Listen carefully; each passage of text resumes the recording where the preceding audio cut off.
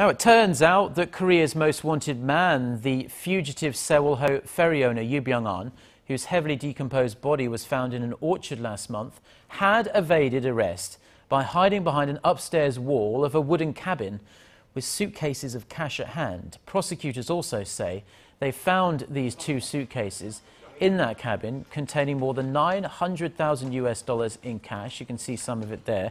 But prosecutors are assuming he carried some $1.9 million at the time. They're not sure where that extra money has gone yet.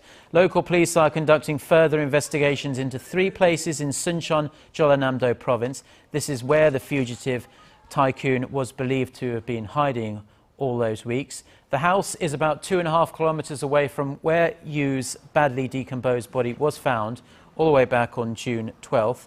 And in the latest news on this, the National Forensic Service says it will reveal Yoo's final autopsy results on Friday.